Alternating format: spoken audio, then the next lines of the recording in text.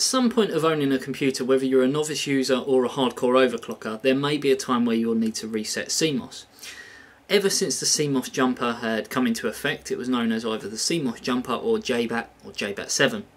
It's located normally next to the battery. If you look into your motherboard manual, you can find out exactly where it is.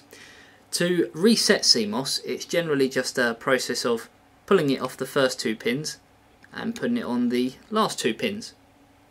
This is used for if you go into your BIOS and change some settings, or whether you're an overclocker and you've generally tried overclocking a little bit too far and your motherboard doesn't like it, you will need to go ahead with this process.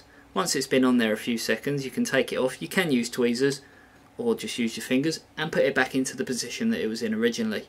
Sometimes, on the rare and odd occasion, resetting CMOS won't actually take any effect. If this does happen, it's just a process of finding the battery and opening the latch so the battery comes out.